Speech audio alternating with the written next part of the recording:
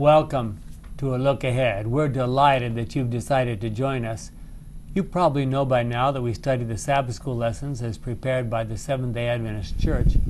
And this particular series is on the book of Jeremiah. We've had some very interesting things happening in the book of Jeremiah. This particular lesson is number 11 in that series, and it's on the covenant. Or some of us would traditionally, we have said the covenants, for December 12 of 2015. Before we actually jump into that discussion, let's pray together and ask God to guide us in our thinking. Our kind and wonderful Father, as we now talk about the details of the relationship that we can have with you and how it might affect us each one, may we understand it clearly, may it be cemented in our minds as our prayer in Jesus' name. Amen. Amen.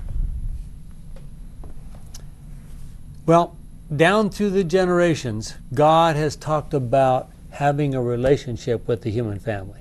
From the days of Adam all the way to the days of Paul, as far as the Bible is concerned, and now down to our day, even applying to us.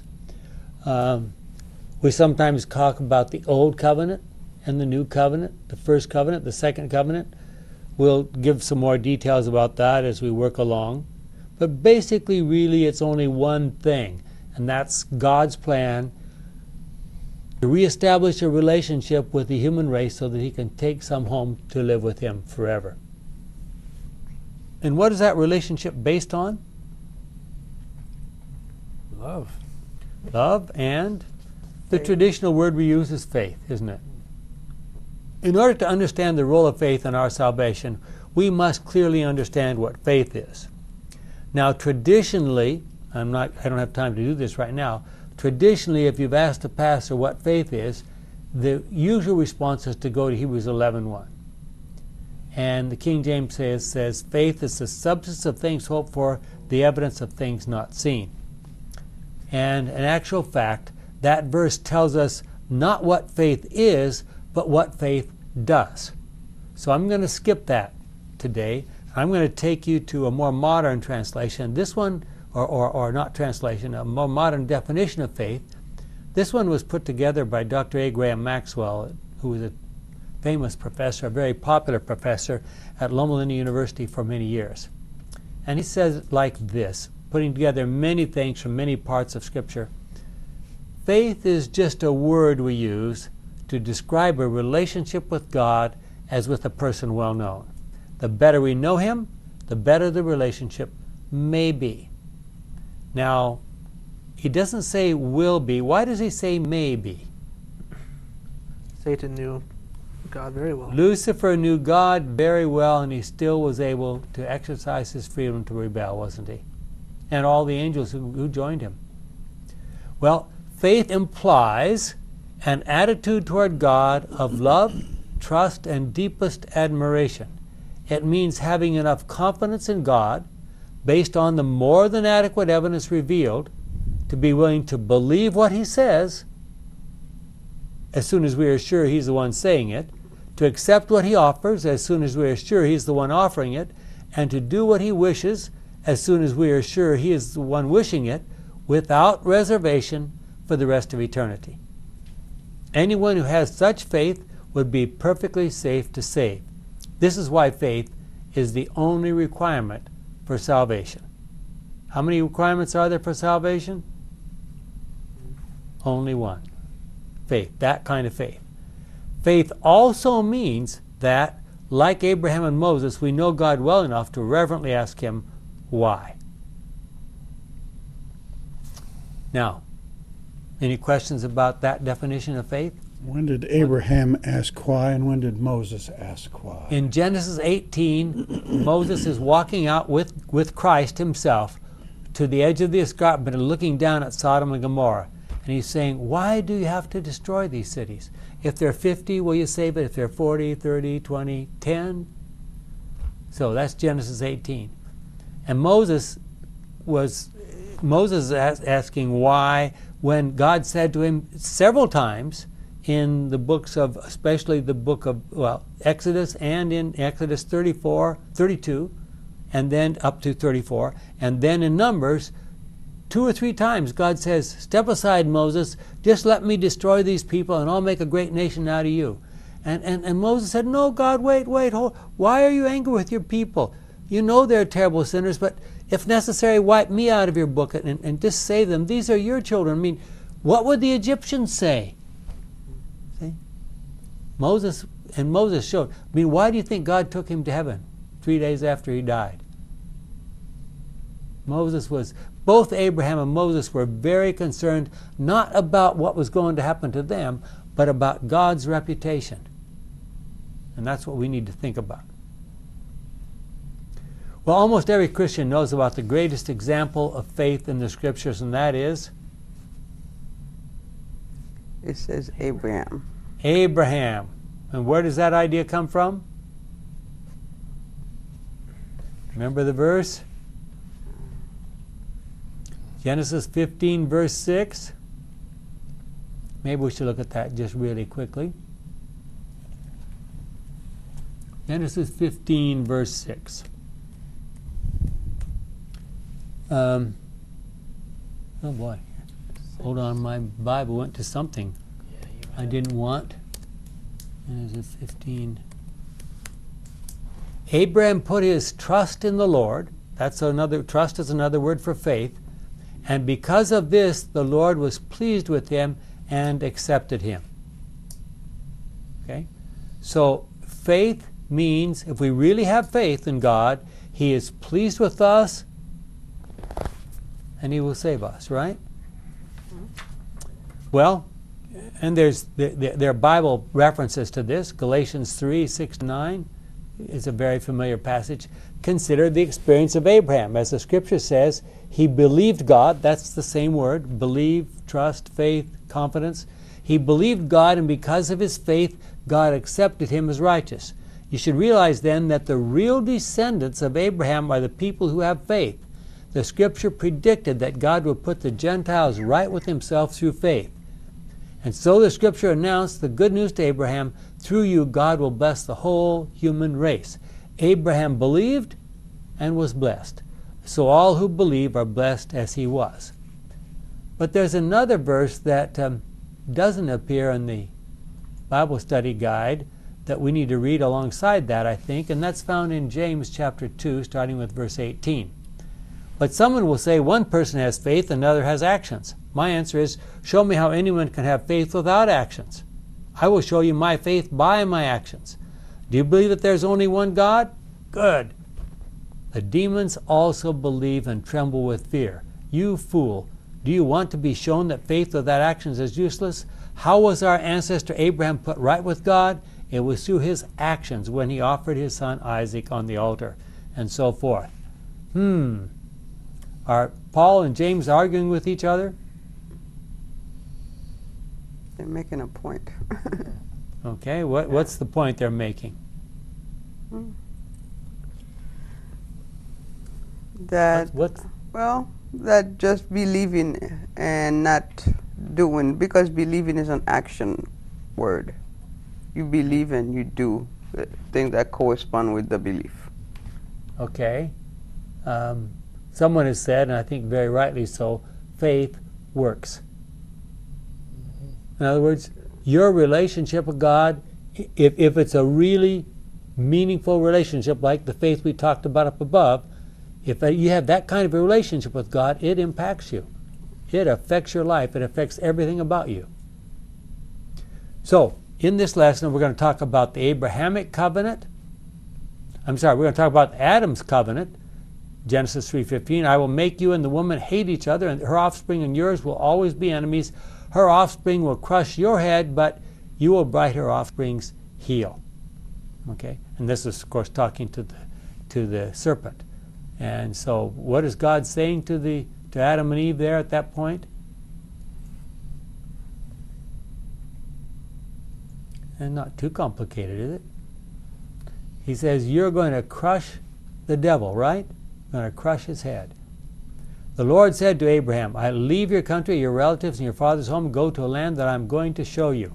I will give you many descendants, and they will become a great nation. I will bless you and make your name famous so that you will be a blessing. I will bless those who bless you, but I will curse those who curse you, and through you I will bless all the nations. Now that's the Abrahamic covenant. Do you see any relationship between that one and the one to Adam? Well, what about the one on Mount Sinai? Is that different? Look at Exodus 19:8. Now this is before the giving of the Ten Commandments. Then all the people answered together, we will do everything that the Lord has said. And then in Exodus 24, Moses comes down. Now he's written it out, reads it to them, talks to them about it. And what do they say? Twice. We will do everything the Lord has said. And what happened 40 days later? Dancing around an idol. Dancing around drunk and naked around a golden calf. Well, and then there's a new covenant, and I'm not going to read that one right now. We'll talk about it a little bit more later. But they didn't say how long they would do everything. Well, not long enough. So we need to be clear on several points in these covenants. One, there's no way human beings can earn their own salvation. Isn't that pretty clear? Yes. Two, God's salvation is a gift which He gives freely to those who trust Him enough to let Him be the most important thing in their lives. Well, but don't you earn this by trusting? Okay. You've been married. Did you manage to earn your wife's trust? How did you earn it?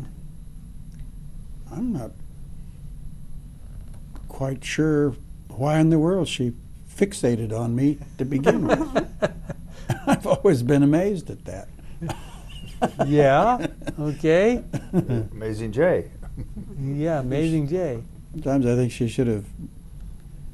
Never mind. Yeah, okay. Often. 3, to those who understand clearly God's instructions and their implications, it becomes a wonderful gift because they realize that God never asks us to do anything which is not for our best good. Now that is a very hard lesson for people to learn. Now if you stop and ask them about it philosophically, and they're sitting down quietly and thinking about it, they'll probably say, yeah, that's right. But when it comes time to be tempted, what happens?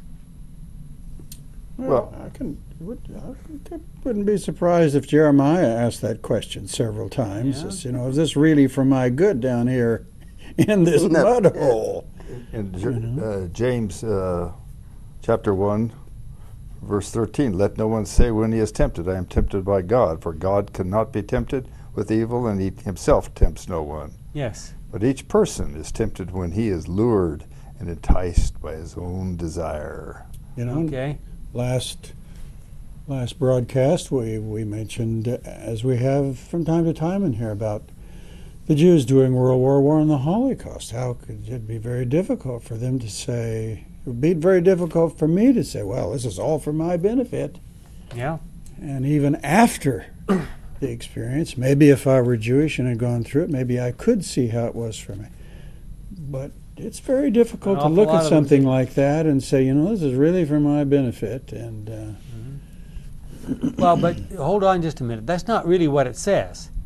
It doesn't. The thing isn't saying, okay, when something terrible happens to you, that's for your benefit. What God says is, if you obey me, you will see that it has its benefits. I'm not sure that helps my previous comment any, but Many times God is described as your protector. And if you step away from His protection and bent on leaving and not taking instruction, all through the Old Testament He's complaining you don't listen, you don't take instruction. What can He do? Yeah. You're bent on leaving, He'll honor your choice. So let's be very specific. What is the major difference between the first covenant, that one we read about in Exodus 19, and the second covenant? Let's read that one now. Jeremiah 31. The Lord says, the time is coming when I will make a new covenant with the people of Israel and with the people of Judah. It will not be like the old covenant that I made with their ancestors when I took them by the hand and led them out of Egypt. So it's pretty clear which covenant he was talking about is the old covenant, isn't it? Although I was like a husband to them, they did not keep that covenant. The new covenant that I will make with the people of Israel will be this. Who's speaking? God.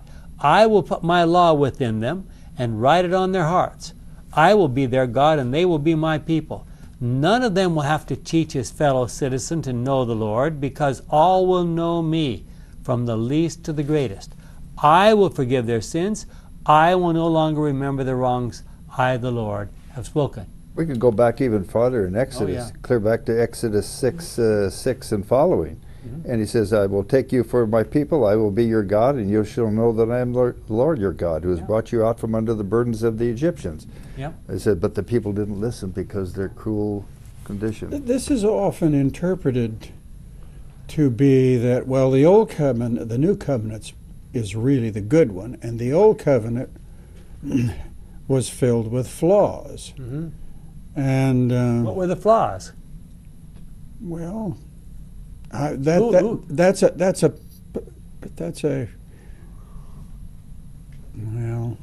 well, let me just make a suggestion. Who was doing the promising in the old covenant? People says everything you say we'll do. 3 times they said, even before they heard what God had to say, they said, oh, just tell us what you want us to do, God will do it. Well, then you get up to Joshua 1:1. Oh, yeah. And he said, just as we obeyed Moses in all things, we'll obey you. And if anybody steps out of line, kill them. If you got people thinking in that terms, how can you communicate to them? What's wrong with that kind of a covenant? Saying, whatever you want us to do, Lord. Well, you tell me. You want him to shut up. You know enough of the history to know what's wrong with that kind of covenant. What's wrong with it? Well, it sounds like a good deal. Well, it's a good idea. I'm not arguing. Just because it was right. I'm sure it's here in Maxwell's thing. They did it with an earnest heart.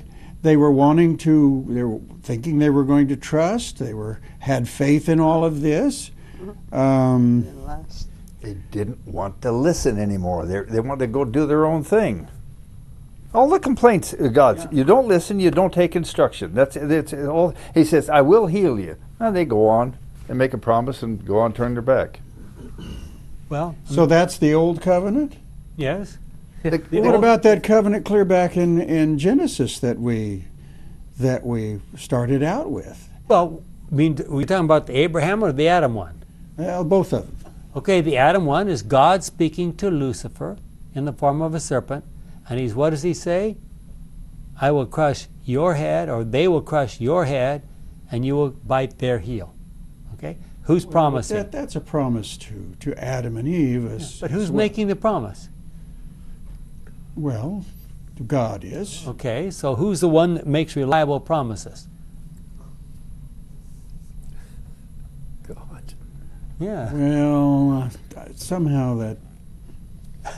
And we come to Abraham. That's a disadvantage. God can't do anything wrong. We can. So just because we made a good promise but can't get love, it doesn't mean that it's not a good covenant. It's a bad covenant. Let's see. Should I rely on the people who can't be trusted, or should I rely on the people who can be? Well, he has to rely on people who can't be trusted.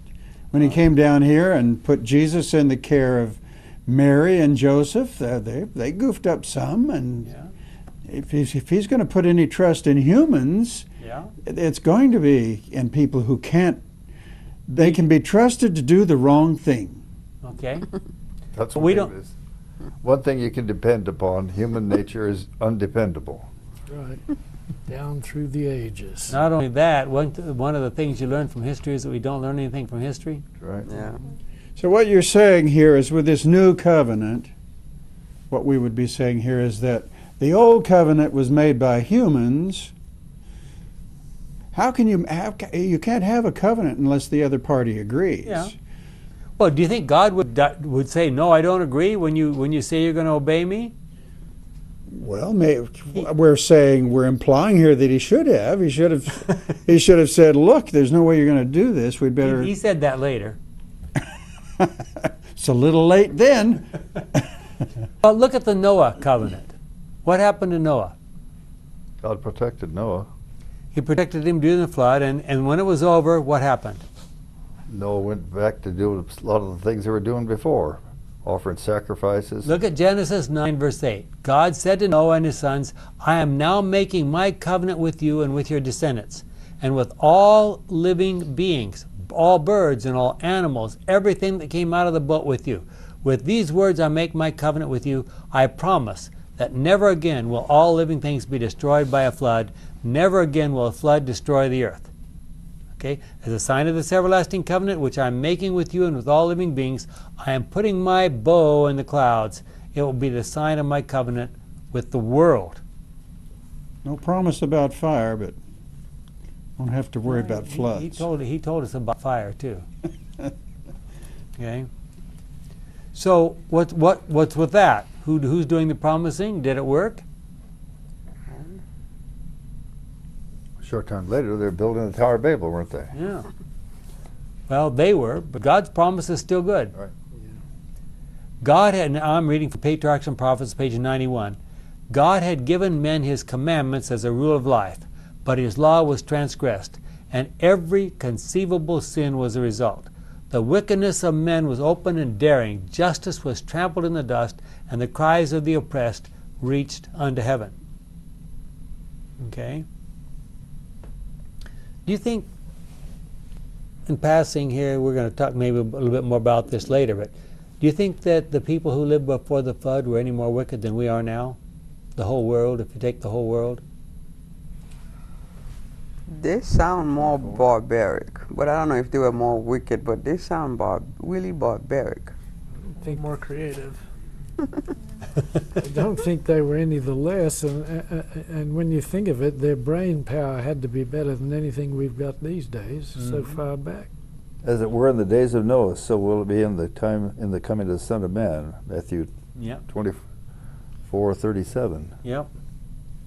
So is that 38, for as in those days before the flood, they were eating, drinking, marrying, giving in marriage until the day when Noah entered the ark. Mm-hmm. So now is that coming?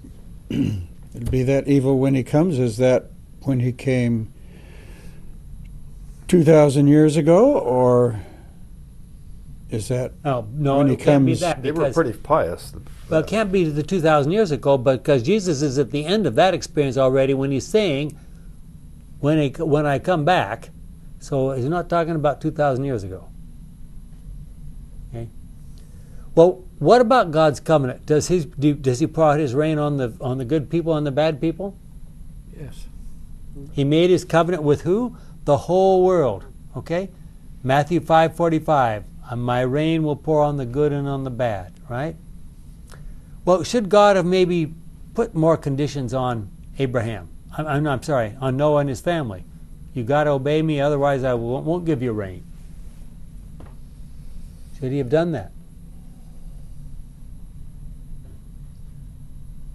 I'm asking some tough questions, I understand.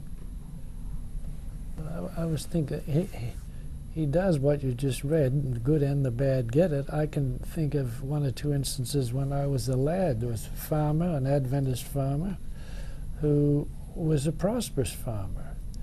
I won't go into the whole background, obviously, but God saved his wheat crops when they were at their prime, when bushfires broke out, when his neighbors got cleaned out.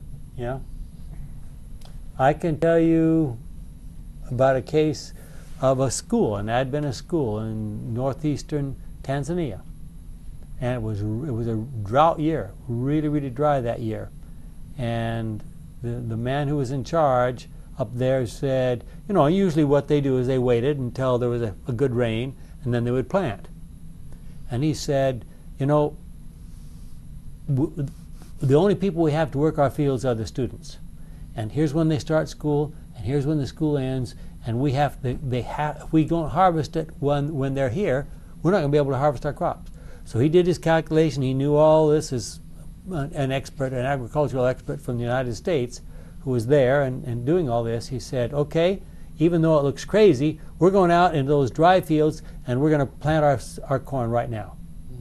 And the students thought he was crazy, but they went out and they planted because he told them to. The next day it started pouring rain. It rained for about 2 days, and everybody else was getting their corn ready. Then it stopped. And everybody else's corn just dried out on the ground. And their corn managed to sprout up a little bit, and then it looked like it was going to die because it was so dry for a long period of time. And then just as they thought it was going to dry, whoosh, the rain hit again. And they were the only people in that whole area who got a good crop that year. Yeah, it happens. My wife was sharing with me last week. There was a big fire in Northern California. And what town is that behind? Middletown. Middletown. Yeah. There's a Seventh-day Adventist church there. And as the fire was passing through, it was destroying all the homes and the cars and everything. And it burned completely around the perimeter of the Adventist church and then kept going. And all the other homes around it are all burned down. And the footage of it is pretty remarkable. Yeah. Yeah, well, we've already talked about the covenant that God said he wanted to have with Abraham. What did God ask Abraham to do in exchange for his promises to him? What was Abraham supposed to do, and what was God promising? Do you remember? You wanted him to leave the country he was used to and go to a country he'd be shown. Okay, that was the first step. What else? What came next? To sacrifice his own son. Yeah. Okay, that was at the end. Okay, any other things? He was asked to circumcise himself and all the men in the family. What, Edna? What did you say? Circumcision. Yeah. Okay. Anything else? Wait for his wife. Be faithful. I'm going to give you a son by Sarah. How much faith does it take to wait for a 90-year-old woman to give birth? Edna, nothing against your gender, but you know, things are looking a little grim at that point, right? And then he's asked to sacrifice that son of the promise. I mean, it was a miracle child. He was a miracle child. There's no other way you can get around it. And he was also promised that that son would be the ancestor of who? Christ. The Messiah, Christ. Well, here's a comment from our Bible study guide. See what you think about these words. Abraham was no more saved by works than the thief on the cross was. Even though James seems to say that he was. It's always and only God's saving grace that brings salvation. Abraham fulfilled his end of the covenant promise. His obedience revealed the faith that took hold of the promise of salvation. His works didn't justify him. Instead, the works showed that he was already justified. That's the essence of the covenant and how it is expressed in the life of faith. Okay? So what does that mean? Some people may do works, but their heart, their intent is not right. So I don't think all works classify the same kind of way. Yeah. So let me see if I can say that in other words. Please. People who have the right kind of relationship with God will do the right kind of things. Mm-hmm. Is that fair? Yeah.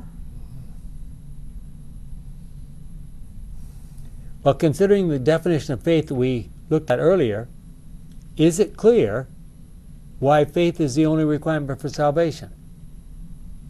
What do we say? Who is it that God can save? People he trusts. Well, and why does he trust them? Because they have a relationship. They have a relationship, and he knows that when he takes them to heaven, they're not going to start the great controversy all over again. God can't take a bunch of people to heaven that are just going to perpetuate what's going on here on the earth, right? Safe to save. Yeah. Well, that's a terror, and the idea of evangelical Christians to say someone is safe to save is like pure heresy. You know, because God does it for us. There's nothing we do. There's nothing about our relationship that has anything to do with saving him. No, saving us. Well, in what sense is it that God does everything and we do essentially nothing? Is there some sense in which that's true?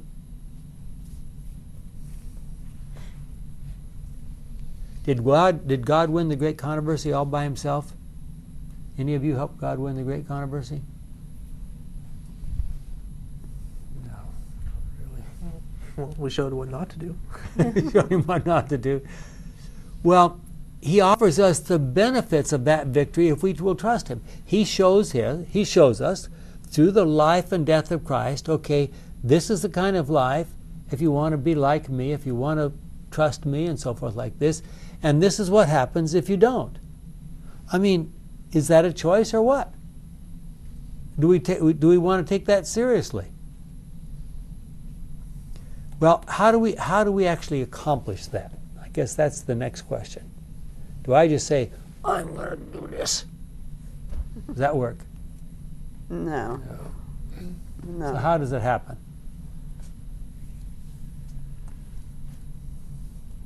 We're not sure? Well, we need God's help. We need a relationship with him. Otherwise, it's not on. God is able and willing to remake us step by step into his image, if we allow him.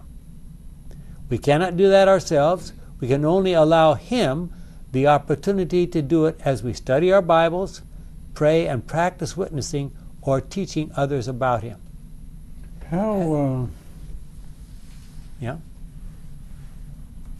How independent are we versus how tethered are we?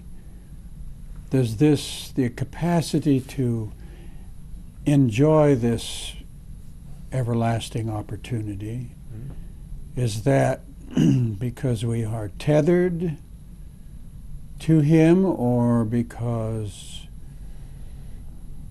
we have a certain power bestowed upon us with a great deal of independence? Is that making any? I get it. I guess I'm trying to figure out how really closely tethered we are, or how closely independent we. Let me ask a question. Not too long ago, you bought, I think, a new car. Do you think it's a good idea to follow the directions in the handbook in the car? Well, they tell me to take it to the dealer to have all the repairs made, and I don't do that. Well, that's not one of the really important things that it says. You put oil in it and you put gas in the right place. When they say put gas in instead of sugar, I think that's a good idea. You think that's a good idea? Very good. Okay. So, and this is it's easy to say, but it's hard to actually do. But don't we believe that, at least philosophically, don't we believe that everything God asks us to do is really for our best good? Yes, I do. Theoretically, but are we able to do that without a very strong tether? Well, he offers us the help. How much help do you need? I'll give you all the help you need. That's what God says. No, you don't have to take it. Well, how much help did Adam need? Well, before as much as I need.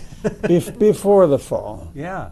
How closely did he need to be? Tethered, and we'd always say, but how? Well, look at a verse. Let's take verses for the Bible. They're fairly reliable. Hebrews 4:2. For we have heard the good news, the gospel, just as they did. He's talking about the people in Moses and Joshua's day. They heard the message, but it did them no good, because when they heard it, they did not accept it with faith. What do those words mean? If we say that faith is a word to describe a relationship with God, what we're saying is they didn't succeed because they didn't have a relationship with God, right? And they didn't trust the word. And they didn't trust him. When he said, by the time we get down to Jeremiah's time, we're talking about now, we're going to find out in the last couple of lessons in this series, everything that God told them to do, they said, we won't do that. We're going to do just the opposite. What do you do when people respond like that? If I have lots of faith, why do I need grace? Well, I mean, that's a self-contradictory question. The reason you have faith is faith is because there is grace. If God hadn't revealed himself to you, that's his grace, what would you know about him? Nothing. Nothing at all. So faith is your response, or should be your response to his grace, if you choose to call it that. I like to call it the evidence about his life and his death. Faith is based on evidence. That's what Jesus... Read the chapter on It Is Finished in Desire of Ages. Jesus, when he was on the cross there, he relied on the evidence heretofore given him by the Father and said, I can't see through this tomb. I can't see how this could possibly work out right, God. It seems to me that I'm about to die and I'm going to be separated from you forever. But in the past you told me thus and so, and I choose to trust what you told me in the past. Do I get any power with this faith and with this grace? Is there any power? Yes. Well, the Holy Spirit, man, how much power do you need? You can tell others about your relationship with God. That's pretty powerful. Yeah, absolutely. Is there power available that I'm supposed to tap in and implement and use? God will never allow you to be tempted beyond what you're able to bear. Well, I'm not talking about temptation. I'm talking about power to resist temptation. Doing things maybe I should be doing. You want to move some mountains, and what do you want to do? Oh yeah, move a few mountains. Well, have you ever had the experience of reading something, either in the Bible or in Ellen White, and you say, man, that's exciting. I believe that. God, I'm going to do that for the rest of my life. And then you find yourself failing.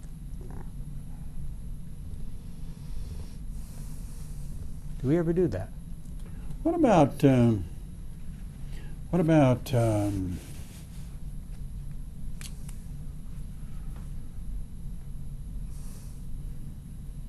trying to say here? I don't want dead air time here, but I know, I guess I sometimes think that, when it comes to sin, we hear preached that it doesn't make any difference what you have done in the past. God has the power to take care of that. What about Ezekiel 18? Yeah. It says just stop doing the bad stuff and you'll save yourself.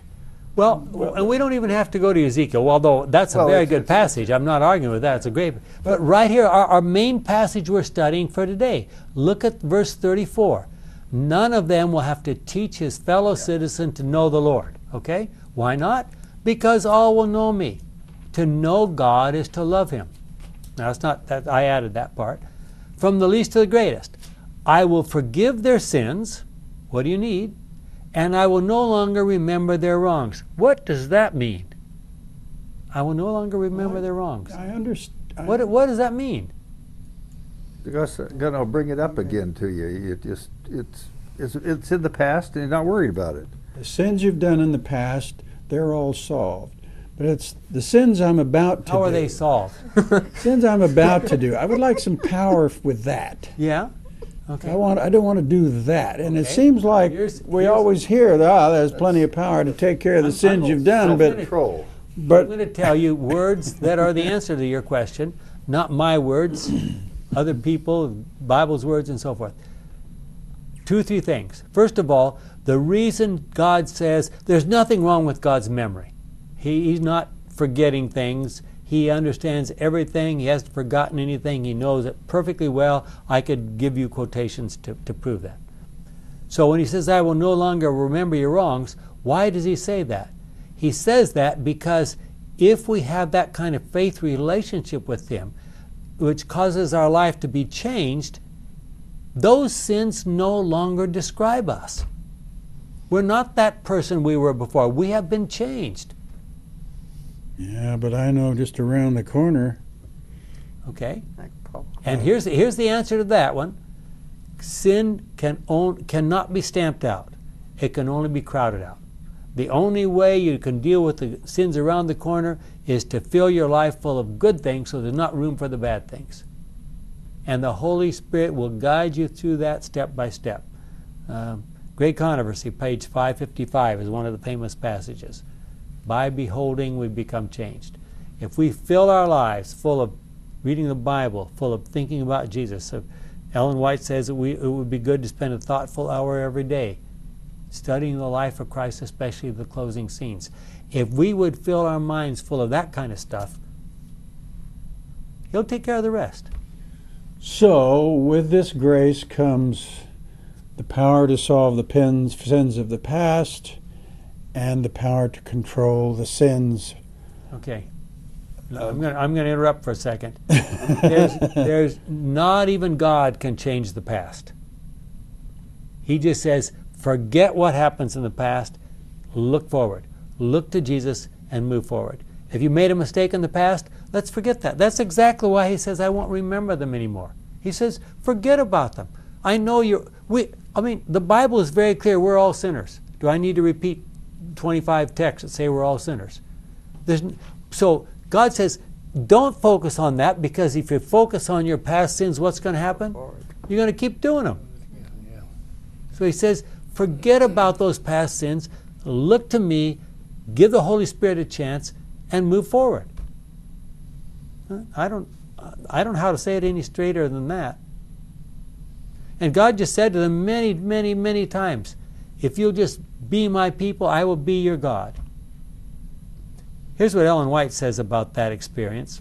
The same law that was graved, remember in Jeremiah 31, it says He would write His law where? In their hearts. Here she says, the same law that was graved upon the tables of stone is written by the Holy Spirit upon the tables of the heart. Now, does that mean He's in there with some kind of scratching thing writing in the left ventricle?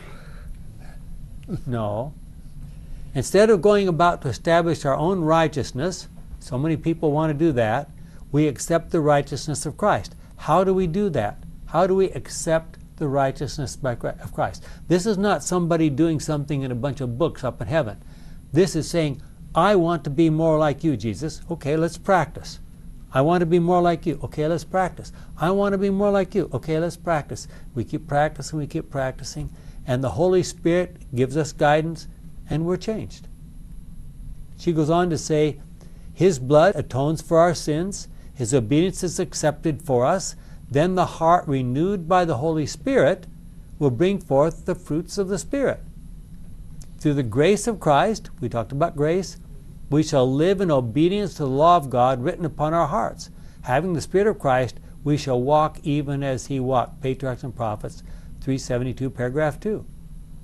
So, we should use that term, His blood atones for our sins. I think another way to say that is, you study His life, you see everything He did, even clear to the cross. It brings us into a state of conciliation, a state of harmony.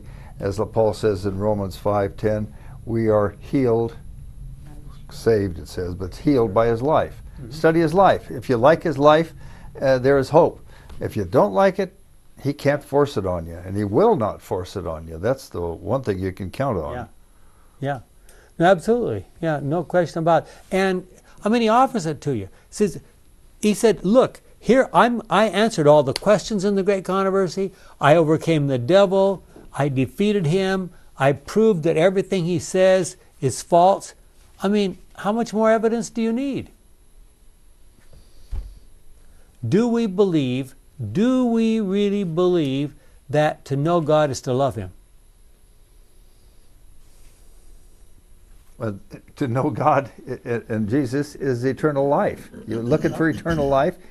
John 17, verse 3. Exactly. And eternal life means knowing you, the only true God, and knowing Jesus Christ whom you sent. So how do we get eternal life? Study Jesus, study God, learn about Him. Accept Him as our friend. John 15:15. How many places do we need to read?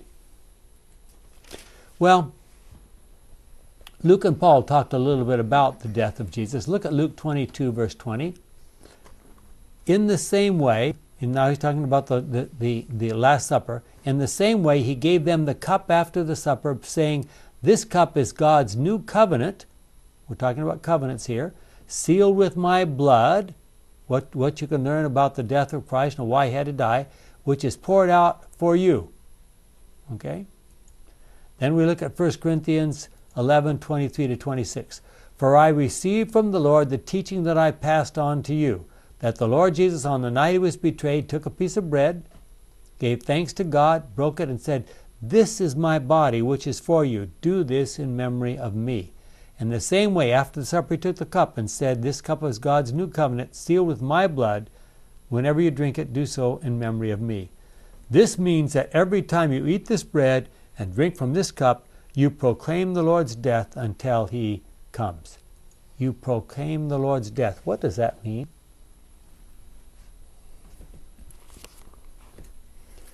The purpose of the communion service is for us to think about why Jesus had to die, and to think about his kneeling down with a towel around his waist to wash 12 pairs of dirty feet.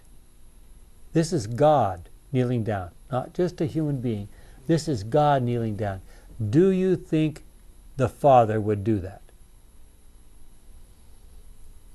Yes. Because Jesus said, "If you see me, you see the Father." So yes. That I may know him, page 338. I don't have time to read it right now. But that I may know him, page 338. Everything that Jesus did is exactly what the Father would have done if he had come in the place of Jesus. Wow. Yes? No, I said, what a thought. Yeah. Our salvation is linked to the death of Christ, because without the answers he gave in the great controversy, no one could be saved. And his love, expressed by his willingness to live and die for us, moves us to want to be like him. This is not a legal transaction that takes place somewhere behind a cloud somewhere in heaven, but a real change that takes place in us. God comes down, he says, no, this is not us transforming ourselves. No, it's God. If you say, "God, welcome, I want you in my life," God says, "Okay, we'll conform a relationship." And by the way, I call that relationship faith.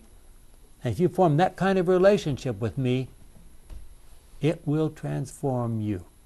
I do it. I mean, God says to us, he will do that. We don't do it. He does it for us. Well, Christians have a ceremony given to them by Jesus to remind them on a regular basis of this agreement between themselves and God. Jesus himself, the Last Supper with his disciples, linked this new ceremony with his second coming. Do you remember those verses? 1 Thessalonians 4:16. "There will be the shout of command, the archangel's voice, the sound of God's trumpet, and the Lord himself will come down from heaven. Those who have died, believing in Christ, will rise to life first." Okay? What about 1 Corinthians 15:12-18? "Now, since our message is that Christ has been raised from death, how can some of you say that the dead will not be raised to life?" Now remember, there was a big argument about this in the city of Corinth. If that is true, it means that Christ was not raised. And if Christ has not been raised from death, then we have nothing to preach and you have nothing to believe. So, I mean, this all fits together. Do we trust God? Do we believe what he has done for us? Do we believe what he can do in us? If Christ has not been raised, more than that, we are shown to be lying about God because we said that he raised Christ from death. But if it is true that the dead are not raised to life, then he did not raise Christ. For if the dead are not raised, neither has Christ been raised. And if Christ has not been raised, then your faith is a delusion and you are still lost in your sins. It would also mean that the believers in Christ who have died are lost. If our hope in Christ is good for this life only and no more, then we deserve more pity than anyone else in the world. Does God have the ability to make a difference in our lives? Yes. And here's a question for you. If Jesus doesn't plan to come back the second time, was there any reason for him to come the first time? I can't imagine what it would be. He could just let things go and everybody would kill each other. Yeah. He wouldn't have any friends. No? You wouldn't have to worry about us. No. That's why he has to be our protector. Of the good ones, the good folk have to be protected. We don't realize the powers of evil that are out there. Why do you think Jesus promised that he would not eat the unleavened bread or drink the grape juice until we sit down with him in his kingdom? Why would he say a thing like that? Does that say anything about what we might be eating and drinking when we get to heaven? No steak. I don't remember anything about a steak. Honestly, though, sometimes the way we talk about heaven, it seems pretty simplistic. And I think there's much more. We're going to see so much more. And because before we're going to sit and ask Jesus this, and that, how long would that take? What do we do next? You got the rest of eternity. Dude, there has to be more. Well, I'll just give, it's interesting to talk about your own personal experiences. We have had some very close friends staying with us for the last few days. People we worked with in Africa, and they had worked before that in India. And so this young woman said she's coming to stay in our house, so she brought along some things.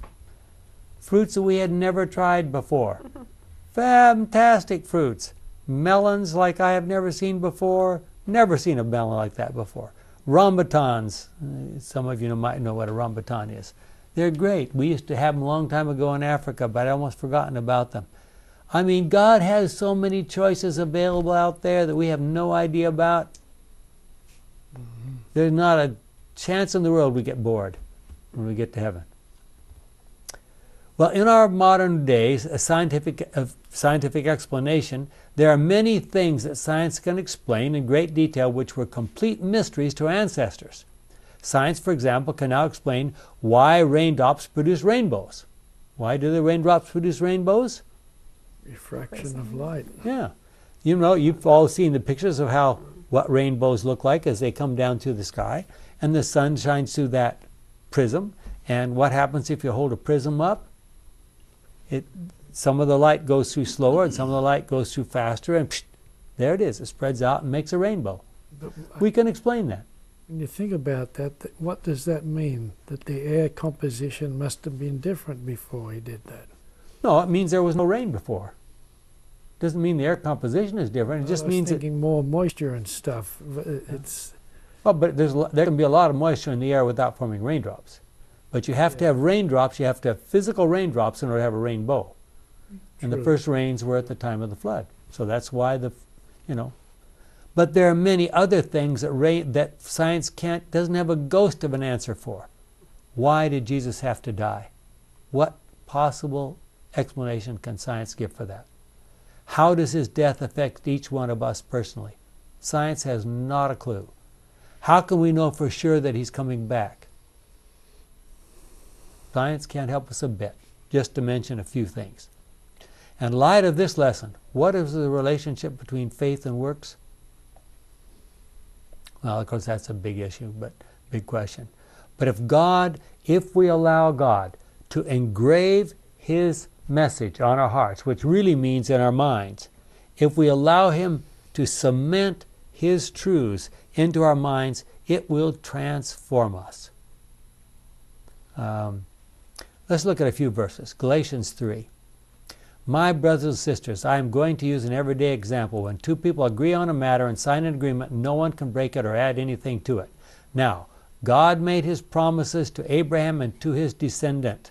The scripture does not use the plural descendants, meaning many people, but the singular descendant, meaning one person only, namely Christ. What I mean is that God made a covenant with Abraham and promised to keep it.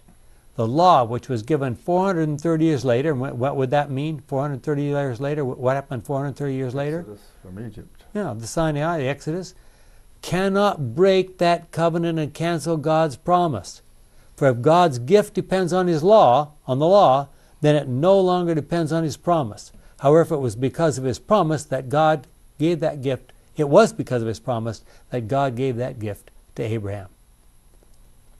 And I wish we had another hour to discuss the next few verses. What then was the purpose of the law? It was added in order to show what wrongdoing is. And it was meant to last until the coming of Abraham's descendants and so forth. And oh boy, when you start saying the law was added, you can stir up a real hornet's nest. We often hear people talk about justification by faith, sanctification by faith, righteousness by faith, even salvation by faith. What is the common factor in all those expressions? Faith, right? Yes. If we maintain that right kind of relationship with God, He will take care of all the details necessary to save us. If we come to regard God as a friend, by developing that faith relationship with Him, He adopts us into His family, and by faith, we become children of Abraham. Justification, sanctification, righteousness, and salvation do not come in any other way. We know that Adventists have been called legalists because of our approach to the laws expressed in the Old Testament. Today's Seventh-day Adventists still follow those instructions given by Jesus nearly 2,000 years ago. Once every 3 months, as a part of a communion service, we wash one another's feet. We partake of the unleavened bread and the grape juice. We seek to understand more clearly God's plan for our lives. What does that communion service mean to each one of us? Well, having studied all about covenants now, we're all experts, right? Let's go back to almost the beginning. How do you understand that statement in Genesis 15:6? Abraham put his trust in the Lord, and because of this, the Lord was pleased with him and accepted him. What does that mean? And could we, today, living in 2015, have an Abraham-like faith by coming to trust God as our friend? I think it's possible. I think that's exactly what God has been trying to call us to do for 6,000 years. And He's laid out the evidence in every possible way. The experiences from the Old Testament, the life and death of Jesus. What more could we ask for? He just says, trust me. That's all He asks. Just trust me. Our kind and loving Father, what more could we say?